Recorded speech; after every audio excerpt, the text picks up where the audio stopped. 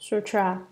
Then, Ananda, after all your organs are completely freed, you will glow with an inner light. All the ephemeral, defining objects and the material world will thereupon change their appearance, like ice which is melted by hot liquid in response to your mind. They will transform and become the knowledge and awareness which is unsurpassed enlightenment. Commentary. Then, Ananda, after all your organs are completely freed, if you can enter one, the other five will also cease to be. The six organs will be purified simultaneously. If you can perfect one organ completely, then the six organs will be freed from their particular habits, and you will glow with an inner light. Your self-nature will glow like a lustrous and flawless piece of jade. All the ephemeral, defiling objects and the material world, the mountains, rivers, great earth, dwellings, buildings, and so forth, will thereupon change their appearance like ice, which is melted by hot liquid. They will disappear, just as ice does when boiling water is poured on it. In response to your mind, in a very short period of time, they will transform and become the knowledge and awareness which is unsurpassed enlightenment. When the form ceases to be, the truth is pure. The knowledge and awareness referred to here is the true and actual knowledge and awareness, not the false knowing and awareness spoken of above. When the false is gone, the true appears. In response to your mind, it reveals itself. Sutra. Ananda, it is like an ordinary person who has confined seeing to his eyes. Ask him to close his eyes, and he will immediately see darkness before him. The six organs and his head and feet will be enveloped in total darkness. If the person traces the shape of external things with his hands, then even though he cannot see, he will recognize someone's head and feet if he feels them. This knowledge and awareness are the same way. Commentary. Ananda, it is like an ordinary person. Let me give you an example. Consider a worldly person who has confined seeing to his eyes. He has gathered the seeing essence into his eyes. Ask him to close his eyes, and he will immediately see darkness before him. You say to him, shut your eyes immediately. Suddenly he is plunged into darkness. The six organs and his head and feet will be enveloped in total darkness.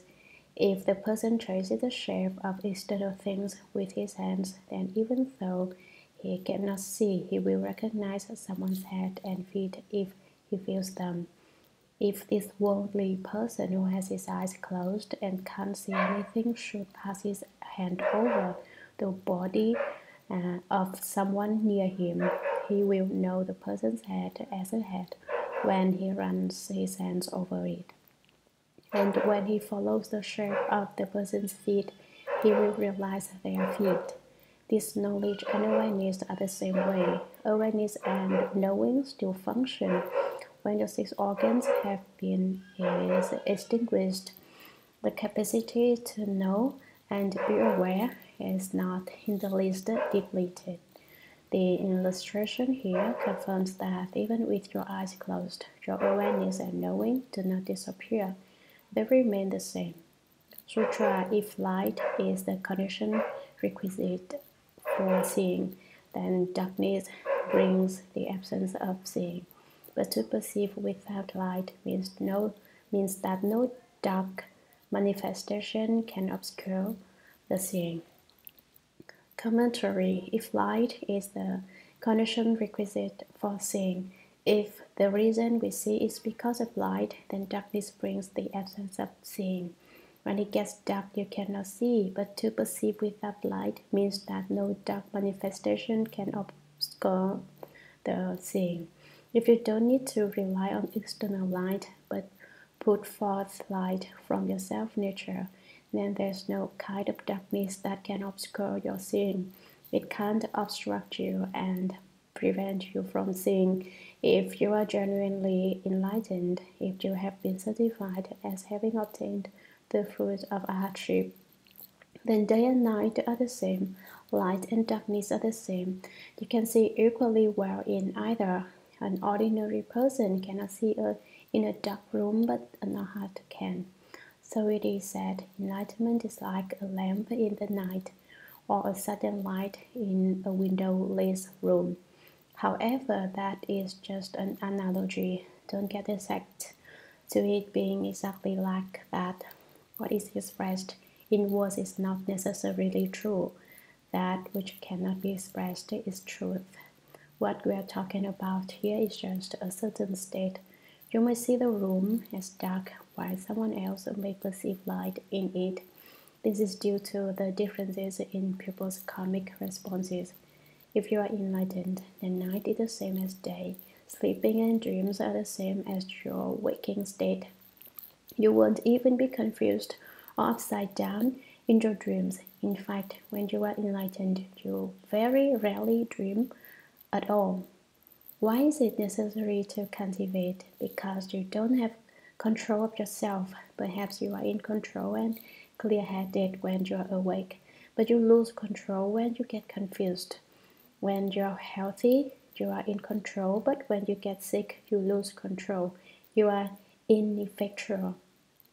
Perhaps you can remain in control when you are sick and not get confused or do upside down things, but you are still not in control when you are asleep.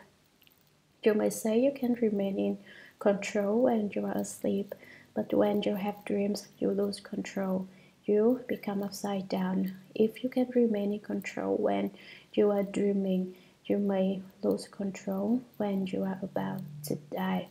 At that time, the four elements separate, and though you might like to say, I'd rather not die right now, no blindness is extended to you. You're certainly not going to get out of it. We people cultivate the way in order to be able to remain in control when we are healthy, when we are awake and clear-headed, when we are sick, when we are asleep, when we are dreaming, even more when we die.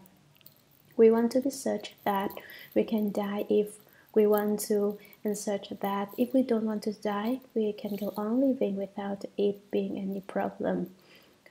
We want to be free of those restrictions, then we can be said to be free of birth and death. If we want to live, we can, and if we want to die, we can do that too. For instance, if you want to live, you can live for several thousand years, like Patriarch Mahakashyapa. If you want to die, you can do so standing up, sitting down, or lying down. You can do it any way you want.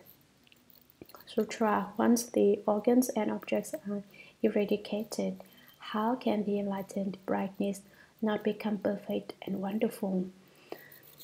Commentary. Ananda. Once the organs and objects are eradicated, once the six sense organs and the six sense objects are done away with, then no dark manifestation can obscure the seeing.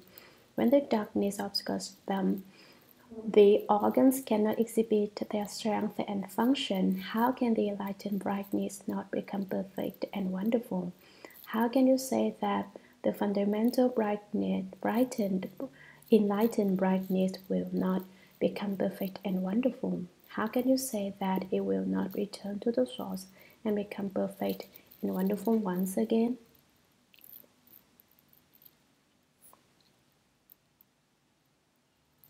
Hearing is not sound. Volume 4, Chapter 5.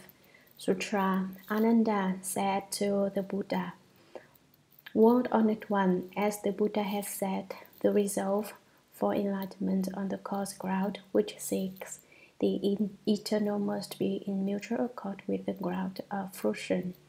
Commentary. Ananda has once again given rise to doubts, and so he comes up with another question. Ananda said to the Buddha, World Honored One, as the Buddha has said, according to the doctrines you discussed in the past, the resolve for enlightenment on the coarse ground, which seeks the internal on the coarse ground, you bring forth the true resolve for enlightenment, which you hope will remain forever and never be destroyed. It must be in mutual accord with the ground of fruition. It must not be opposition with the principles of fruition. Sutra 1.1 The ground of fruition is Bodhi, Nirvana, true suchness, the Buddha nature, the Amala consciousness, the empty treasury of the first come one, the great perfect mirror wisdom.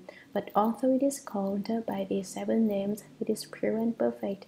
Its substance is durable, not like royal vara, everlasting and indestructible.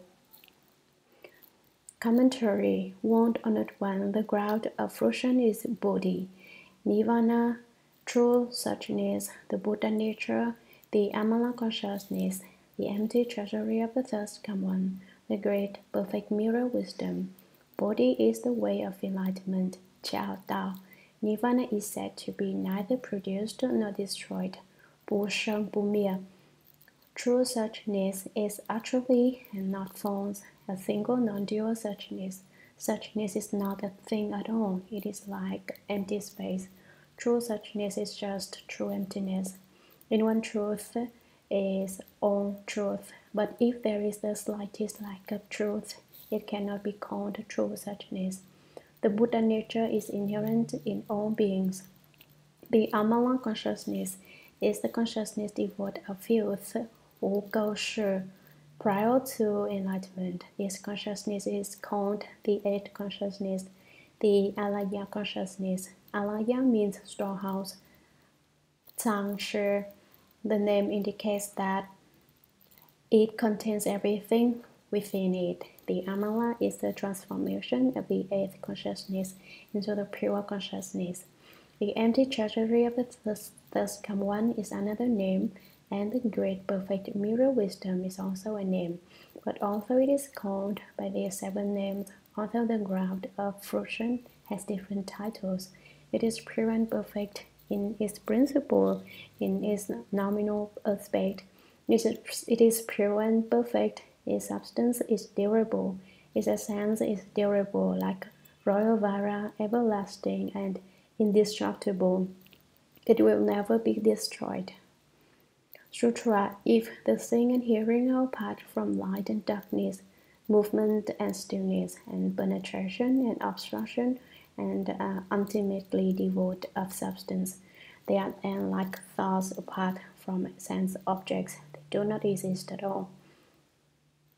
Commentary If the seeing and hearing are apart from light and darkness, movement and stillness, and penetration and obstruction, and are ultimately devoid of substance, then their essence ceases to be. They are then like thoughts apart from sense objects. They do not exist at all. The thoughts of the mind don't have substance either. When separated from the defiling objects which correspond to them, they are entirely non-existent. Sutra How can what is ultimately destroyed be a cause by which one cultivates in the hope of obtaining the fruition of the first come's sevenfold eternal abode? Commentary The mind organ is devoid of a substance when separated from its defiling objects. How can what is ultimately destroyed be a cause by which one cultivates in the hope of obtaining the fruition of the first come's sevenfold eternal abode? How can it be used in cultivation to obtain the first come's sevenfold everlasting fruition of Bodhi, Nirvana, true suchness, the Buddha nature, the Amala consciousness, the empty treasury of the first come one, and the great perfect mirror wisdom? Sutra World Honored One, when it is apart from light and darkness, the thing is ultimately empty, just as when there is no sense object, the essence of thought is extinguished. Commentary World Honored One, when it is apart from light and darkness, if it were to be separated from light and dark, the thing is ultimately empty, just as when there is no sense object. The sense of thought is extinguished, thoughts cannot arise. Sutra I go back and forth in circles, minutely searching, and basically there is no such thing as in my mind or its objects. just what should be used to seek the unsurpassed enlightenment. Commentary. I go back and forth, researching and investigating in circles. I go through the process again and again, minutely searching, and basically there's no such thing as my mind or its objects. My mind doesn't exist. None of it exists. Just what should be used to seek the unsurpassed enlightenment, to accomplish the enlightenment on the ground of fruition. I search everywhere, and there isn't any mind. I can't use a mind subject to production and extinction, and I can't find the true mind. So how do I set up a mind on the course ground to seek the enlightenment on the ground of fruition? Sutra, the first one previously said, it was a tranquil essence, perfect and eternal. His present contradiction defies belief and is the result to idle theorizing. How can the first one's words be true and actual? Commentary. The first one previously said it was a tranquil essence, perfect and eternal. He discussed the tranquil, perfect, eternal essence of seeing. His present contradiction defies belief and is a result to idle theorizing. But the Dharma the Buddha speaks is not idle theory. Yet, how can the first one's words be true and actual? The doctrine the Buddha has explained contradicts itself. First, the Buddha said, don't use a mind subject to production and extinction, and later he said, it is just that the mind which you use in cultivation. I, Ananda, cannot find the mind in question, and the more I hear, the less I understand. How can the Buddha still be speaking the truth? The Buddha should be speaking the truth, true words, actual words, not false words. Why is it that what the Buddha says contradicts itself? Sutra. I only hope the Buddha will let fall his great compassion and will instruct us who do not understand and who are holding on tightly. Commentary. Now I only hope the world honored one, the Buddha will let fall his great compassion and will instruct us who do not understand and who are holding on tightly. We are grasping tightly to the dramas of the small vehicle and are afraid to let go. Sutra. The Buddha told Ananda, you study and learn much, but you have not yet distinguished the outflows. In your mind, you know only the causes of being upside down, but when the true inversion manifests, you really cannot recognize it yet. Commentary. After hearing what Ananda has just said, the Buddha doesn't know whether to laugh or cry. The Buddha told Ananda, you study and learn much, you are erudite and have a strong memory, but you have not yet extinguished outflows. You still haven't obtained the extinction of outflows. In your mind, you know only the causes of being upside down, but when the true inversion manifests, you really cannot recognize it yet. Just as it was said above, you know only how to write prescriptions. If the medicine were before you, you would not recognize it. So I say now that you are well versed in the reasons for being upside down, but when you confront a genuinely upside down situation, you don't recognize it. You don't know what is upside down. Sutra. In order to strengthen your sincerity and faith, I will try to make use of an ordinary happening to dispel your doubts. Commentary. In order to strengthen your sincerity and faith, I'm afraid you are not sincere enough, and so if I told you outright, you wouldn't believe me. You don't have enough faith. You're not sufficiently humble. I will try to make use of an ordinary happening to dispel your doubts. I tried using a common situation to explain this principle for you and get rid of your doubts this way.